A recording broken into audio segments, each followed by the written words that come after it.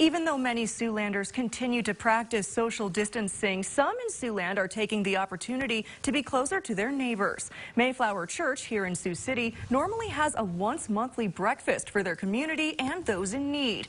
But with recent COVID-19 restrictions, that just wasn't possible. With some help from Zestos, a faith-based nonprofit, the church found a way to still provide to their community by drive-up food delivery. I think it's probably one of the most noble things we can do in this life is to care for our neighbor.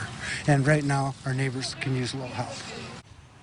Mayflower Church will hold their next drive-up food delivery on Saturday, April 25th.